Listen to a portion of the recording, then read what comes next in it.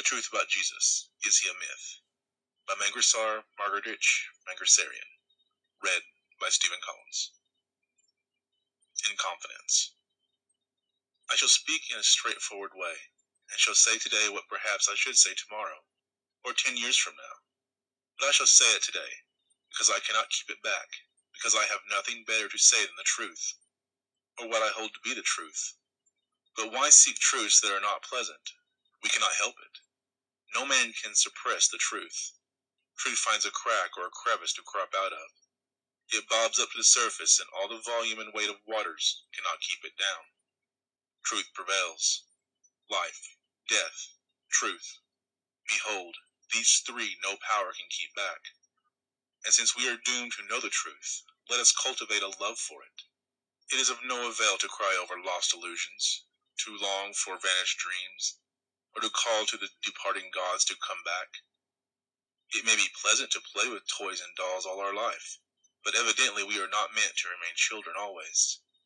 The time comes when we must put away childish things and obey the summons of truth, stern and high. A people who fear the truth can never be a free people.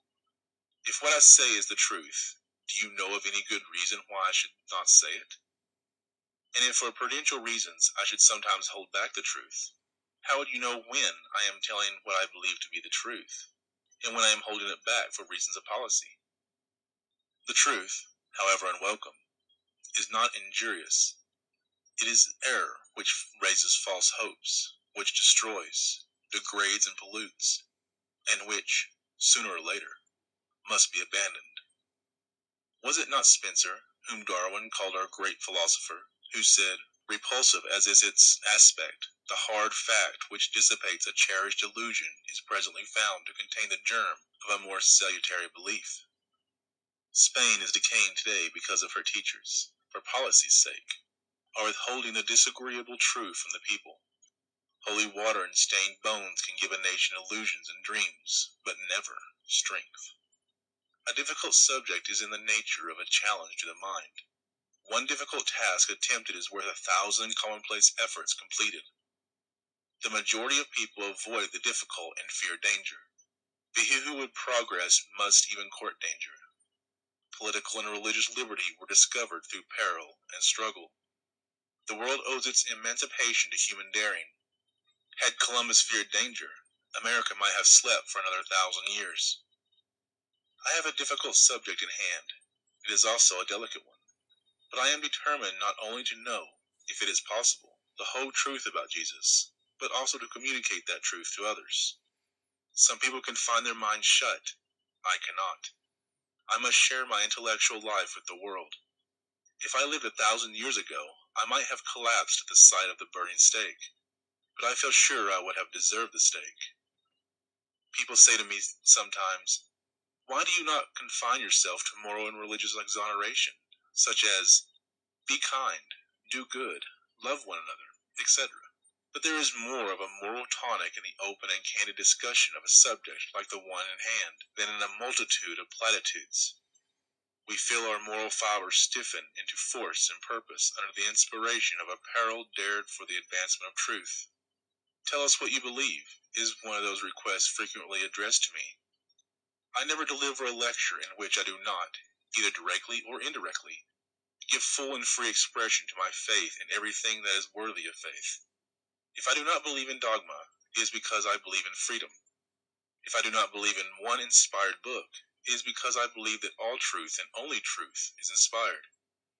If I do not ask the gods to help us, it is because I believe in human help, so much more real than supernatural help. If I do not believe in standing still, it is because I believe in progress. If I am not attracted by the vision of a distant heaven, it is because I believe in human happiness, now and here. If I do not say, Lord, Lord, to Jesus, it is because I bow my head to a greater power than Jesus, to a more efficient Savior than he has ever been, science. Oh, he tears down, but he does not build up, is another criticism about my work. It is not true. No preacher or priest is more constructive. To build up their churches and maintain their creeds, the priests pulled down and destroyed the magnificent civilization of Greece and Rome. plunging Europe into a dark and sterile age which lasted over 1,000 years. When Galileo waved his hand for joy because he believed that he had enriched humanity with a new truth and extended the sphere of knowledge, what did the church do to him? It conspired to destroy him. It shut him up in a dungeon, clasping truth in a jail, gagging the mouth of the student. Is that building up or tearing down? When Bruno lighted a new torch to increase the light of the world, what was his reward? The stake. During all the ages that the church had the power to police the world, every time a thinker raised his head, he was clubbed to death. Do you think it is kind of us? Does it square with our sense of justice to call the priests constructive, and the scientists and the philosophers who have helped people to their feet, helped them to self-government in politics, and to self-help in life, destructive? Count your rights, political, religious, social, intellectual, and tell me which of them was conquered for you by the priest.